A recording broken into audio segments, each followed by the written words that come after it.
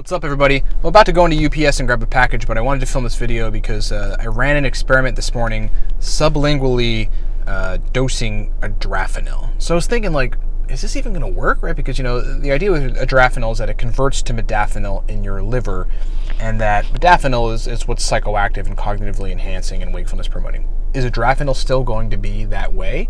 And the answer is yes, it still is. So probably the case is that Adrafinil does not, Adrafinil maintains effects on the nervous system in a similar way to modafinil. It's just not fully modafinil because it didn't get converted, into modafinil in the first pass to the liver, but still has all those psychoactive effects. So it probably still works on GABA in an inhibitory way in certain regions of the brain, like modafinil does, and it probably works on the catecholamines, raising the catecholamines.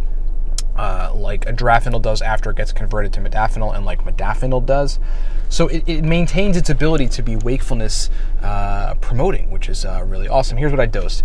I dosed 40 milligrams first because I was like, well, if 150 milligrams of Adrafinil is equivalent to 50 milligrams of modafinil via dividing your Adrafinil dose by 3 to get your targeted quantity of modafinil via the conversion rate, then I should take 150 milligrams of this, but maybe since it's sublingual, I should take slightly less. But then I was like, well, wait a minute.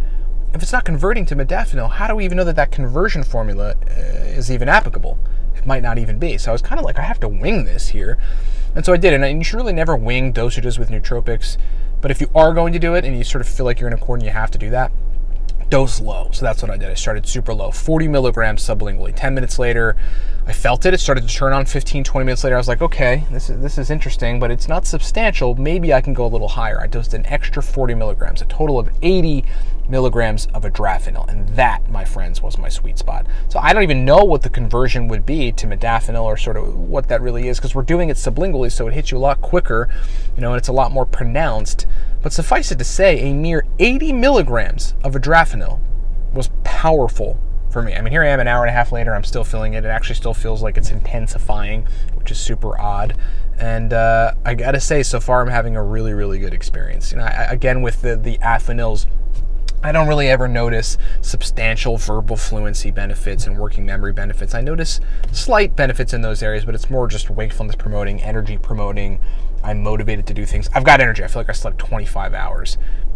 I feel like I slept 72 hours. Like it's crazy. I'm like awake and my brain is functioning really well. So if you're thinking about sublingually dosing Adrafinil, go for it. Start at 40 milligrams, go to 80 thereafter, and see where you're at. Another tip or another reason this might be useful is because the Afinils and a lot of the acidic nootropic compounds like acetyl L-carnitine, for example, are notoriously bad on people with gut problems. So if you've got acid reflux or some sort of gut issue, sublingual dosing completely passes the compound and go passing through your intestines and possibly exacerbating that condition. So that is pretty useful for those of you who have gut conditions and need to cut out gut irritants.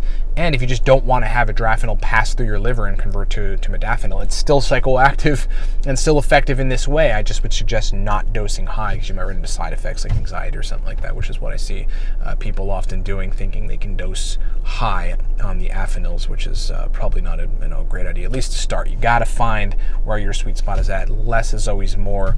Start low and then work your way up. But hey, if you're thinking about sublingually dosing Adrafinil, it works. I did it at 80 milligrams this morning, and it's been like I'm on fire, and it's awesome.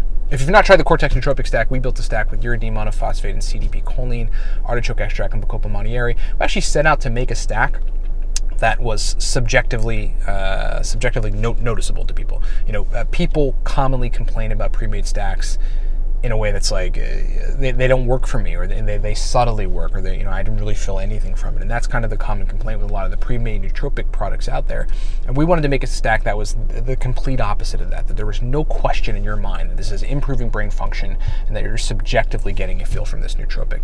And no lie, 90% of people that take it say that exact same thing. So secure a bottle at livecortex.com of what's being called the only pre-made nootropic stack that works. And hey, if you're thinking about sublingually dosing Adrafinil, it worked for me.